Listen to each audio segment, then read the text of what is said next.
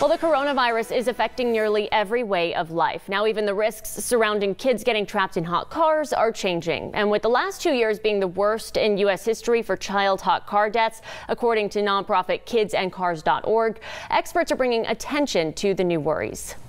Kidsandcars.org says typically in 1 year, 25% of hot car deaths happen when a child gets into a vehicle on their own.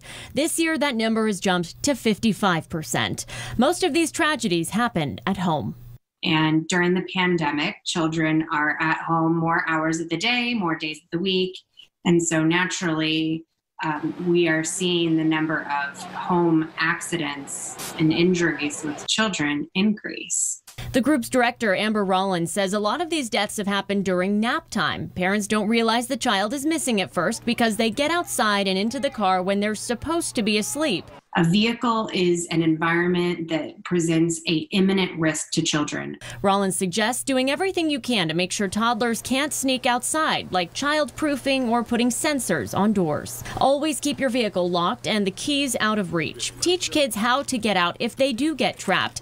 And if your child ever goes missing, cars should be one of the first places you check. You want to check the inside, the floorboards, and the trunk of all of the vehicles in the area immediately.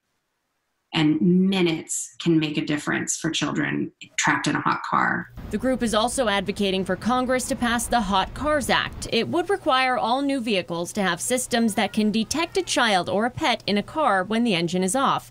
It passed the House this month. Rollins also said since 1990, 949 children under the age of 14 have died from vehicular heat stroke. 61 of those deaths happened in California, the state with the third highest number behind Texas and Florida.